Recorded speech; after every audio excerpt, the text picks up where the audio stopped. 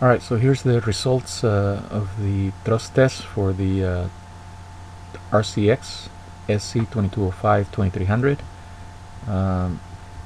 Once again, another motor that performs pretty well, pretty much about the same as all the other 2205s that have been coming out from other factories. This one performs pretty well. It's got all the it's been updated with a lot of the features of the more premium motors, although this is a it could be considered a budget motor, but it's quite powerful. Here's an interesting comparison that I'll do with since I had the chance to test both 2600 and 2300 kV motors from the same manufacturer, from the same series. So it's pretty interesting to see how the kV affects performance.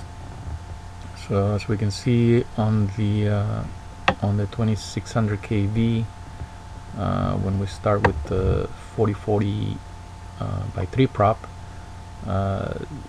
that's like a good match for a 2600 kV motor. It's a 4-inch prop. The motor will have no issues spinning it, and it's not gonna draw a lot of amps, and you'll get lots of power. So that's a 1 kilogram of thrust at about 28 amps.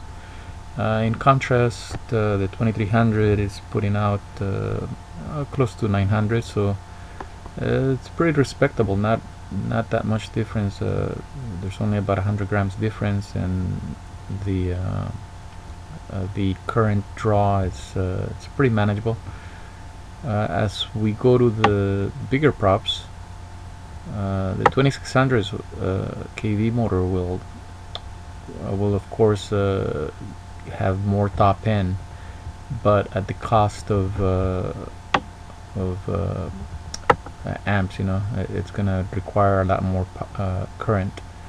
So you can see the 2300 is still making good power and keeping the amps low.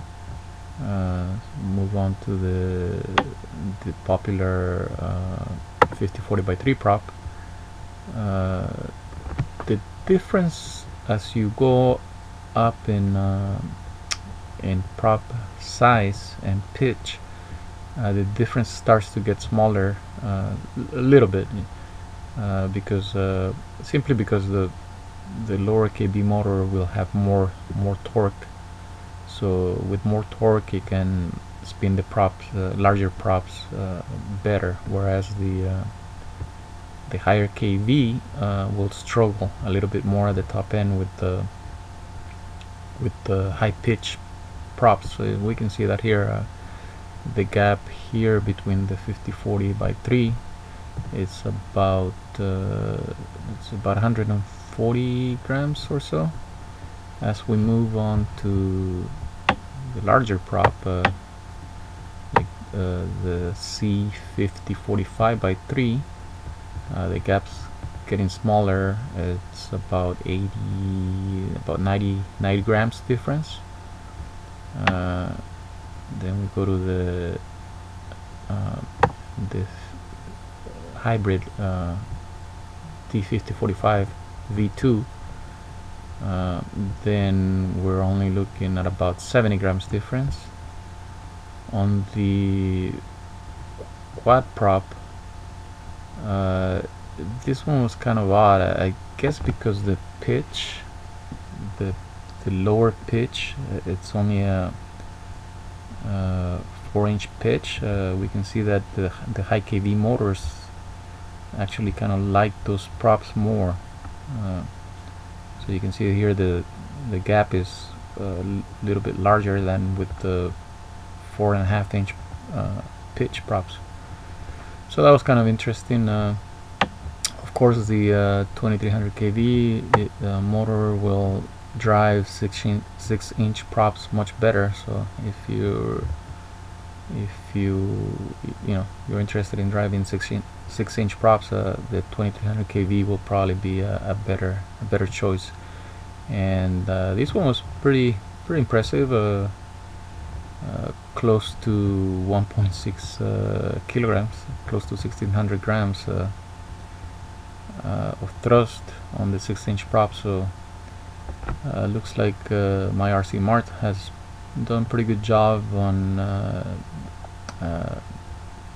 building these motors. They're pretty they've been finessing the motors for a while now, so the only thing left is to see how durable they are, how good the bearings are. They said they were supposed to be getting different bearings that are much better than what they were using. So we'll see in the user reports, see how the motors perform over time.